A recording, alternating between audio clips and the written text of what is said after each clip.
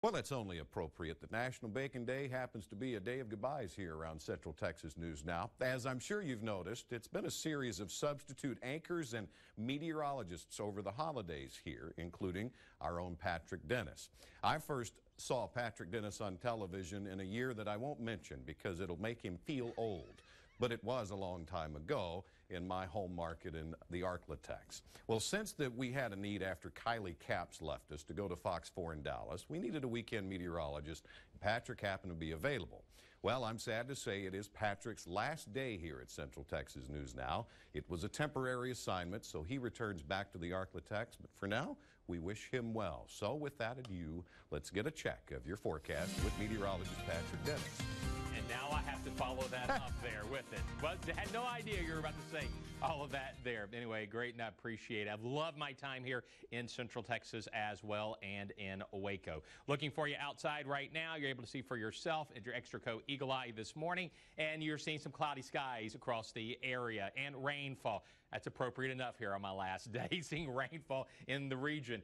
But yeah, rain is here. Temperature readings for you checking in the 30s, 37 degrees for you in Gatesville, 39 degrees in Waco, 38 degrees for you in Cameron. Temperature forecast for today shows those numbers warming upwards, not by much, in the 40s. It is going to be a chilly day for us across the area. We will continue with those cold temperature readings for today. Seeing rainfall move back on up into the area, and we're going to end up seeing some rain as well all across, well, I should say majority of Central Texas as we go through the daytime for today and increasing during the overnight hours for tonight. As far as future tracks showing us, we are looking at some showers today, yes, maybe a few rumbles of thunder, and rainfall looks like it'll be increasing during the overnight hours for tonight. So be prepared and be aware of that as well. Yes, there has been talk about, and there is an opportunity for some wintry precip for you once you make your way on towards your Wednesday of this upcoming week. We will be looking at that as well to see how that's going to be developing for you.